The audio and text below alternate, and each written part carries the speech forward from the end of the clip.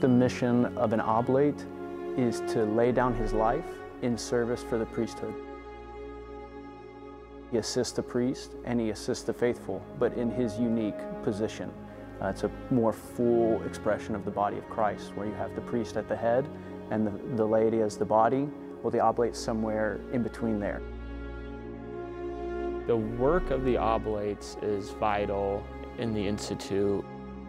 Some even say we're the guardian angels of the priests, so we're able to do all the background work while the priests are able to administer the sacraments and spiritual direction.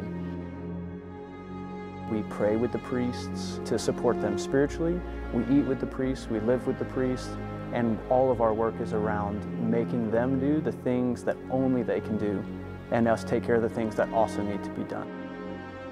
When the Lord first started asking me to give myself totally to Him, I did resist it. I resisted it for a long time, but I knew eventually that if I didn't try, if I didn't give myself as He was asking, I wouldn't be fulfilled. I realized that what I was doing wasn't fulfilling my deepest desires. It was close, but it wasn't enough.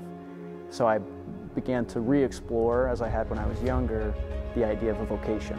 And the only vocation I knew at the time was the priesthood. So I went to seminary, and it was good. I enjoyed it. I loved the studies, but I didn't have the burning desire that a lot of my confreres had to offer the sacraments.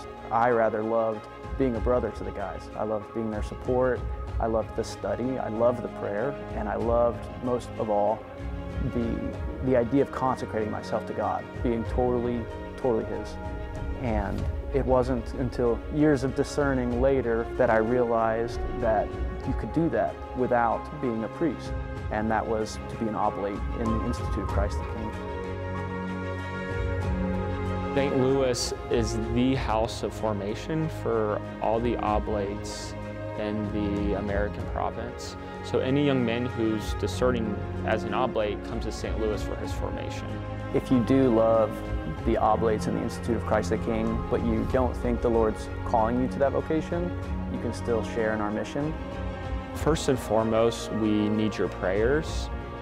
The discernment process for the young men, it's not easy. This is their vocation possibly, and it's the rest of their life, so they really need your prayers. We especially need prayers for humility and generosity in our lives of service. The candidate program also isn't cheap, so donations are really appreciated, and also just being family to us, allowing us to be brothers to you and to help lead you further into the heart of the church.